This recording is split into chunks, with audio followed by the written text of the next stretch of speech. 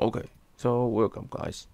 So today we're just solving this simple integration by part formula. So yeah, so all we need to do is just solving this.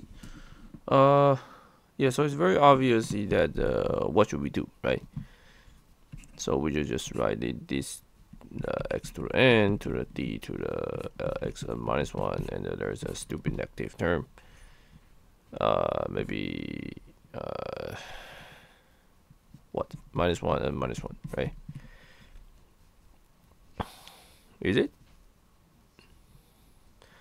So this is x1 minus n, right? So do a differentiation, then you get the x to the minus n, 1 minus n, right? Yeah, so this is correct.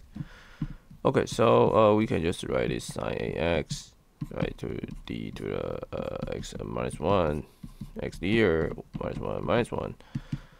So you get the clear differentiation, then you get the sine ax minus 1 and minus 1, x to the minus 1 minus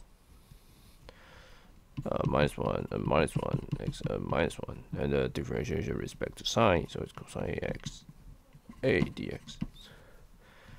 Okay, so the first term we get, then the second term is what? Is just right, plus 1, so we get the cosine ax dx, and then there's a and a minus 1 and x to the minus 1. Okay, so that's this term.